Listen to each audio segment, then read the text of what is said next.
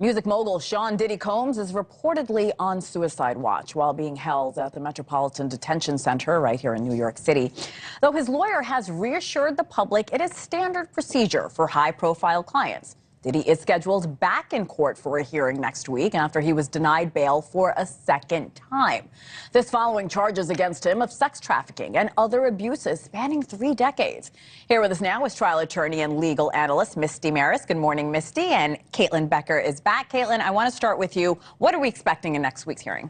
You know, Hannah, you never know what you can expect in a situation like this because of how high profile he is. His team could come out with any number of motions. I mean, they're really trying to get him out of jail where he's going to wait until this goes to trial. But next week is just a status conference. So we're going to be seeing a lot of these really procedural bits and pieces through the court system in the coming months. I mean, from the point of indictment and arrest to actual trial can be really, really long. Sure. I know his team is trying to speed this up as quickly as they can, but I know there's so much hype around this right now, but it does kind of slow down after those initial appearances. Misty, Mark Garagos, who previously represented Diddy, his daughter is one of his attorneys now, joined Vargas to talk about his experience at one of Diddy's white parties. We know about those parties. They were infamous. Here are his thoughts on the case, Misty. I'll talk to you on the other side.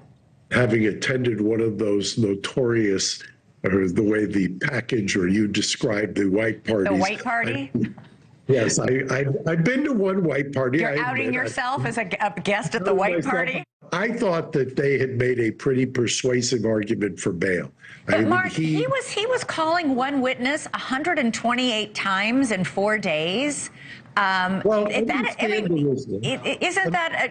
shows a sort of manic, inability to not tamper with a witness. So, Misty, what do you make of the decision to deny Diddy bail not once, but twice, also not change his location to another jail? We know the Metropolitan Detention Center is known to be dangerous. Yeah, absolutely. The Metropolitan Detention Center is notorious, and there's a lot of criticism about civil rights issues and about the fact that there's not enough security, and there has been violence. So the defense has actually asked that he be transferred to Essex County, that's in New Jersey. And the other alternative would be Otisville. That's in upstate New York. The judge actually doesn't make that determination. That goes before the Department of Corrections. So there is the prospect that he could be transferred to one of those 2 other facilities in the coming weeks or months before his trial. As for bail, there's an important legal aspect with respect to the type of charges that we're seeing here.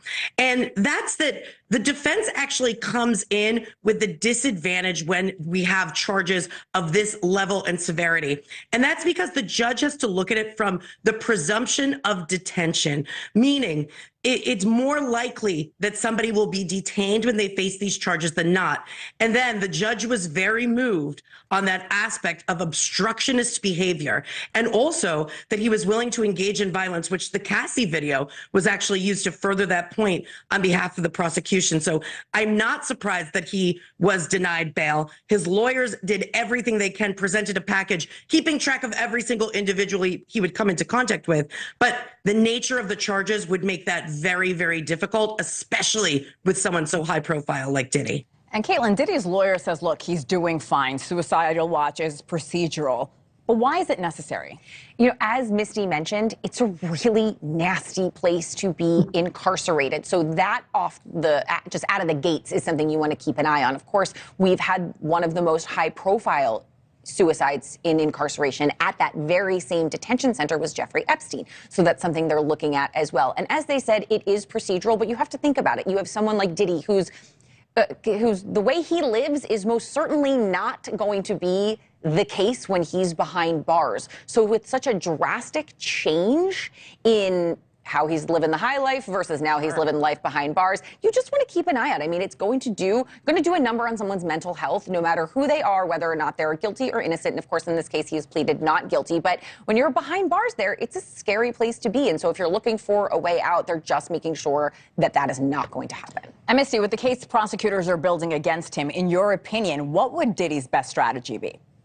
Look, he's going to have to attack the nature of the charges. To Caitlin's point, we're going to see a lot of pretrial motions. They're going to be saying, okay, these federal sex trafficking charges, these are not appropriate under the circumstances. They may have to concede other conduct that are bad acts or even criminal, but that they don't fall under this very, very serious set of federal statutes. And with respect to the racketeering charges, I would expect to see the defense to argue as this case proceeds that you had a lot of independent bad actors, not necessarily individuals who are working in furtherance of the quote unquote Combs enterprise. So those are the two areas that defense attorneys are going to attack. And by the way, Caitlin brought up a great point about timeline of trial. So a defendant has the right to a speedy trial. That means 70 days from indictment to trial.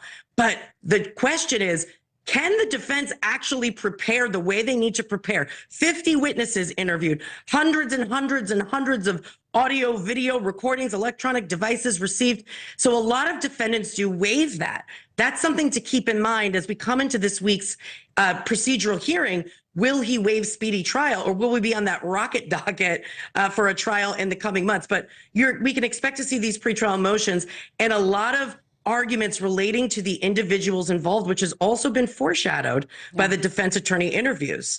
And so that's where the defense is really going to attack the legal theories of the case. He's facing such serious criminal charges. Caitlin, do they have anything to do with the 10 civil lawsuits that he's up against as well? You know, Hannah, these are not one and the same, but so many of the allegations in the civil lawsuits are braided into this indictment. The Cassie Ventura issue is, I think, the first one that comes to mind. It was very clearly laid out in the indictment. She sued him and alleged that he attacked her at one point in a hotel, had beaten her, chased her down. They settled that lawsuit. Then, of course, we saw the video of it happening. And that exact incident was specifically, almost word for word to her lawsuit, laid out in the indictment. There is mention, they didn't mention her by names, but it's very clear that that is exactly what they were talking about. Now, they use the term victims in the plural in the indictment, but don't specifically lay out instances of different women. But I think what we can see and what we will see is, as we learn more about the charges against him,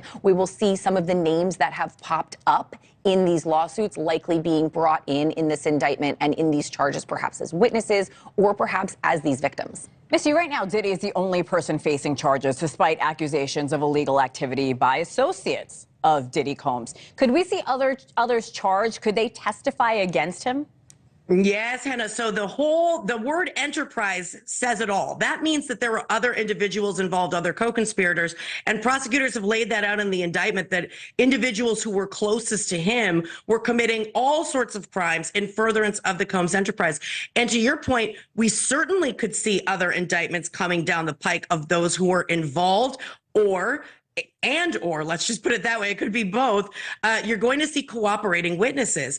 And those witnesses will be people who were involved, who have an intimate knowledge of the operations of the enterprise and of this sex trafficking, the facts behind the sex trafficking allegations.